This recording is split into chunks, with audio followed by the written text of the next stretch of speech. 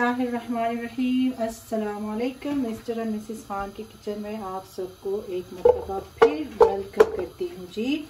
तो यहाँ जो आज मैं रेसिपी लेके आई हूँ, मैं बनाने जा रही हूँ चिकन नंबाली। तो उसके लिए मैंने तकरीबन 5 टेबलस्पून बटर ले लिया है। इसे थोड़ा सा हम गरम करेंगे, इसके बाद इसमें हम बाकी की चीज़ें शामिल करने वाले हैं। Hi guys and assalamu alaikum. Welcome to Mr and Mrs Khan's kitchen. So today we are making chicken nambali.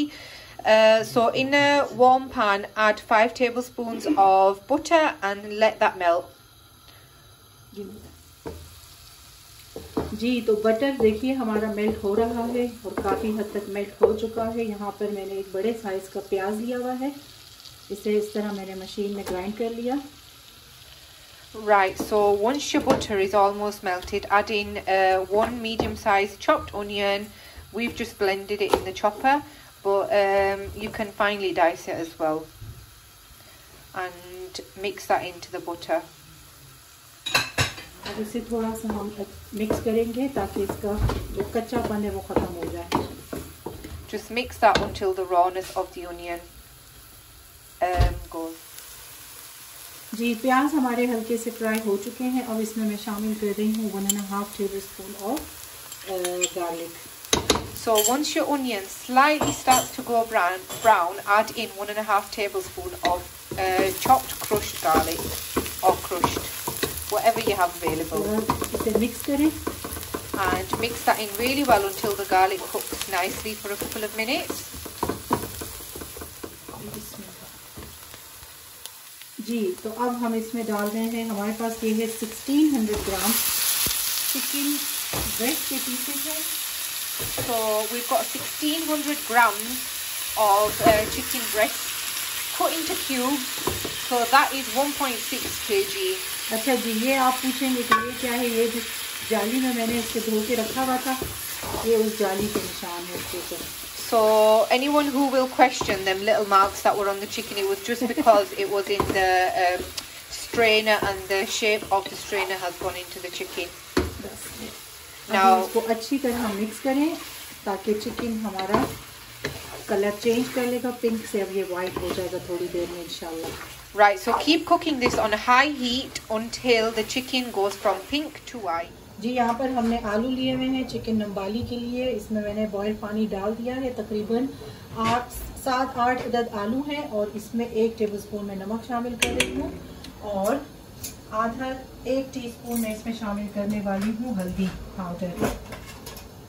Right, so in a pan here we've got around 8 potatoes cut into, chopped into cubes or squares, and we've added boiling water, added 1 teaspoon of salt, and now we are adding 1 tablespoon.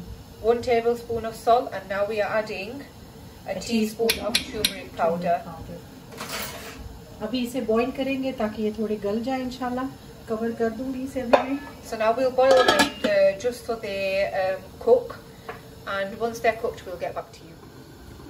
दूसरी side जो हमारी chicken आपके साथ हमने share की थी वो देखिए ज़बरदस्त से कुक हो रही है और इसने काफ़ी पानी अपना रिलीज किया है। So over here we've got our chicken that's been cooking for around 8 minutes, and once we've taken the lid off, as you can see it's released a lot of water. अब इसमें हम कुछ मसाले शामिल करने वाले हैं। सबसे पहले मैं ले रही हूँ 1 टीस्पून हल्दी powder. So now we'll add a teaspoon of turmeric powder, 1 teaspoon crushed black pepper.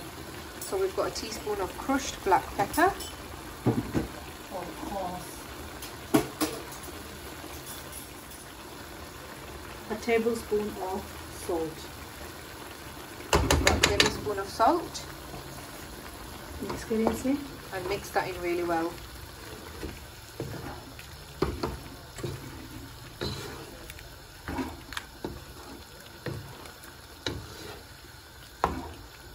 और इसे तब तक पकाएंगे जब तक कि चिकन अपना पानी ड्राई कर लेगा इंशाल्लाह। So we'll cook this until the chicken dries up all the water. जी ये अभी मैं हाई हीट पर ही पका रही हूँ और चूँकि हमारी चिकन ज़्यादा है आप अपने फैमिली के हिसाब से यूज़ करेंगे। ये तकरीबन 16 ग्राम चिकन थी, तकरीबन 2 किलो के दरमियान करीबन। Right, so we've got chicken according to obviously our family. So we've got 1.6 kg, which was 1600 grams. You can get as much chicken or as less chicken as you need according to your family. And now we will cook this on high heat until the water is dried out from the chicken. We will let you know how long we have cooked it for. जी, तो अल्हम्दुलिल्लाह chicken हमारी तैयार हो चुकी है। बस इसे अभी मैं थोड़ी देर बुनाई करूँगी और आपको नज़र आ रहा है, देखिए इसका कलर भी चेंज हो रहा है। तो इसमें अपने पानी में ये पक चुकी है। क्योंकि मैं यहाँ पर ब्रेस्ट के पीसेस इस्तेमाल कर रही हूँ, तो ब्रेस्ट ऑलरेडी जल्दी कुक हो जाता है, लेकिन इसमें फिर भी तकरीबन 15 मिनट से ये इस तरह कुक हो रही थी और अब इसका पानी ड्राई हो चुका है। So this has been cooking for 15 minutes on high with the lid on, and as you can see, the chicken has cooked really nicely in its own waters. And now we're just going to fry it on high heat for a few minutes, just so it gets that nice flavour and colour.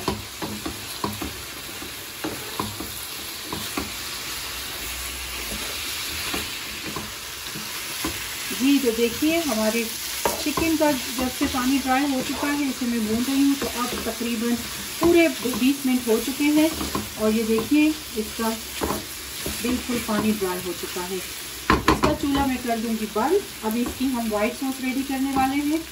Right, so this has been cooking for another 5 minutes since the water has dried. So in total, it was cooking for 15 minutes with the lid on, and then 5 minutes you just cooked it on high heat without the lid on, just so it gets that red golden colour. And now we will move on to making our white sauce. जी, तो यहाँ हमने एक walk ले लिया है। इसमें मैंने तकरीबन 3 टेबलस्पून बटर शामिल किया है। Right, so we've got butter melt हो जाए तो उसके बाद हम इसमें बाकी की चीजें शामिल करेंगे। So we've got a wok here with 3 tablespoons of butter, and we're going to melt that. Once that's melted, then we will add the rest of the ingredients. यहाँ मैंने तकरीबन 1 कप प्लेन फ्लावर लिया हुआ है। इसे इस तरह मैं छान लूंगी।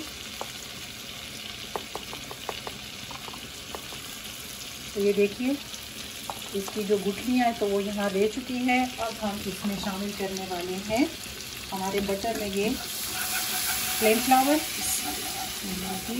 Right, so we've saved around 1 cup of plain flour, just so it's nice and smooth and it doesn't have any clumps, and add that to your melted butter. और इसे मिक्स करें अच्छी तरह से। And mix that in really well. So your butter and your plain flour combines really well. जी, तो यहाँ इसमें मैंने 1 टेबलस्पून बटर और शामिल किया है। अभी इसको अच्छी तरह मिक्स करेंगे ताकि हमारा जो प्लेन फ्लावर है ये अच्छी तरह इसमें मिक्स हो जाए। So we've added 1 tablespoon more of butter in there, just so the plain flour can soak in all that butter. And this is cooking on low heat.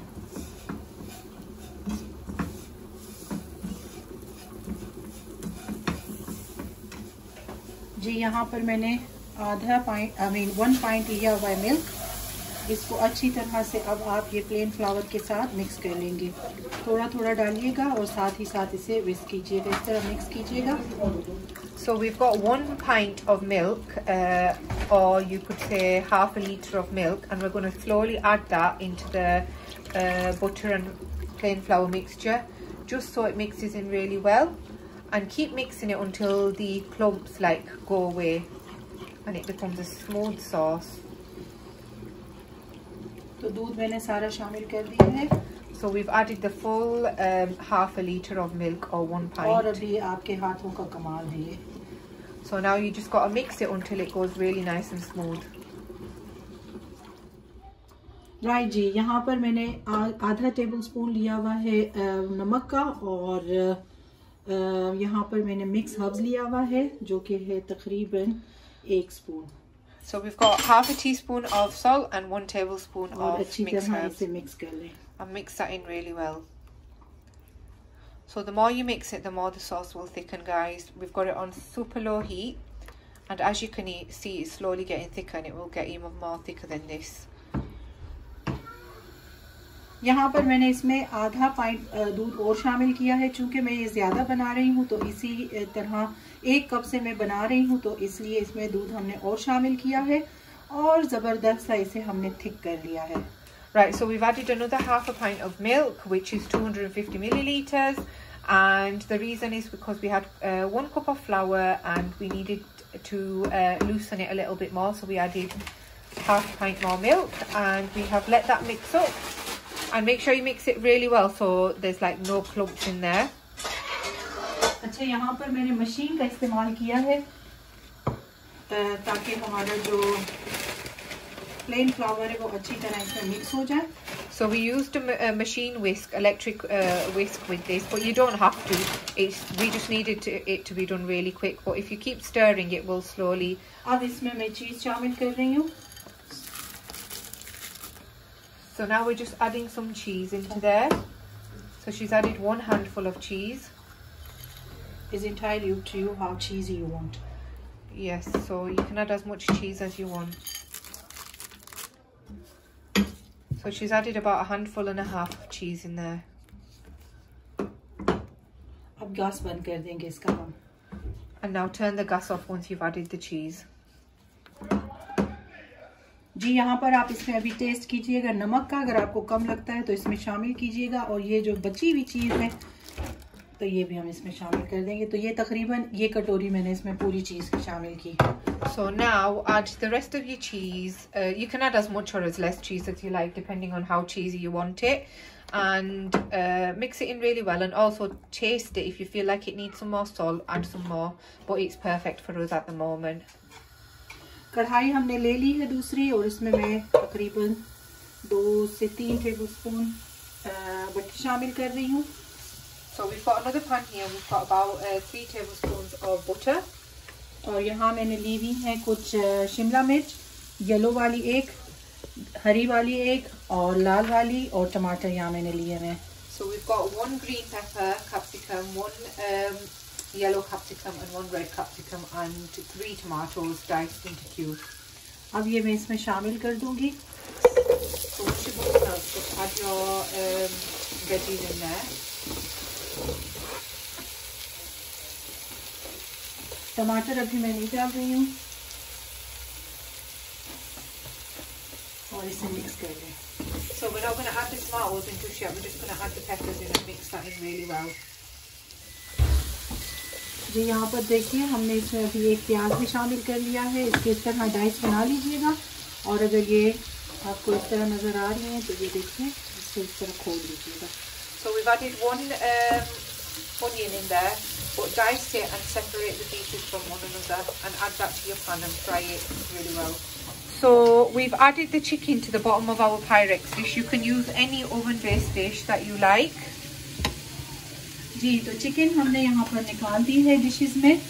आपके पास जो ओपन प्रूफ डिशेस हैं तो उसमें आप इस तरह चिकन को फैला दीजिएगा, और अब इसके ऊपर हम वाइट सॉस डालेंगे। So now we'll add the white sauce on top of the chicken. ये हमारे शिमला मिर्च पर और प्याज पर कलर आ चुका है। अब यहाँ मैंने टमाटर इसमें शामिल कर रही हूँ।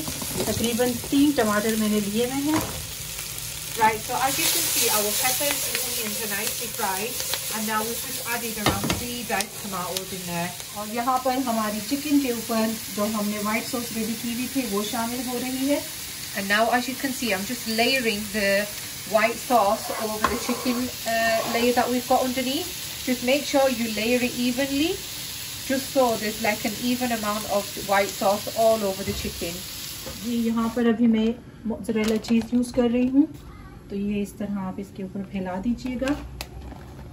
So now we've got some mozzarella cheese, and just spread that all over the top of the cheese sauce. दोनों ट्रे पर, on both the trays. Just add as much as you like, depending on how cheesy you like your food. अब जी यहाँ पर ये grated cheddar चीज़ है, तो ये भी इसके ऊपर थोड़ी सी डाल दूँगी। So now we've got some grated cheddar cheese, and we'll just spread that all over as well. और ये अभी रेडी है ओवन में जाने के लिए। So now this is ready to go into the oven. थोड़ा सा इसके ऊपर मैं चिली फ्लेक्स डाल दूँगी। मारिया, आप पास ले रहा प्लीज।